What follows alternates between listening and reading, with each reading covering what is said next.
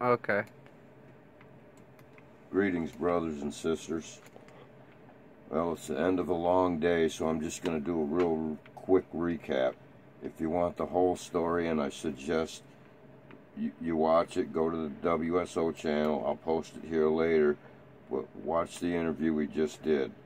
Okay, in order to be able to do what we're doing, we had to write numbers that they gave us for our lawyers to be able to get us out of jail quick. It's a lot quicker if we have these numbers.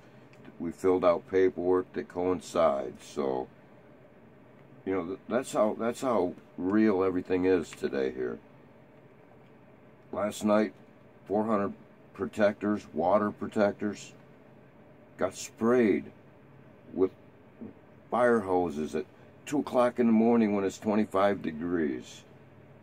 Another ex-Marine got shot in the butt while he was protecting people, holding them, bent down comforting people that had been sprayed, and they shoot him in the butt with a rubber bullet. Well, like I said, it's been a long day, so I just want to let everybody know we're all safe, and we appreciate your prayers. It's awesome, man. That's what they're fighting all this with.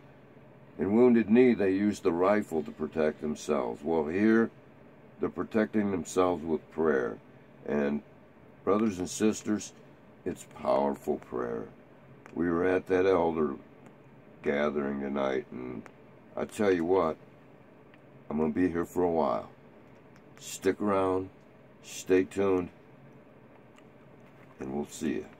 Good night.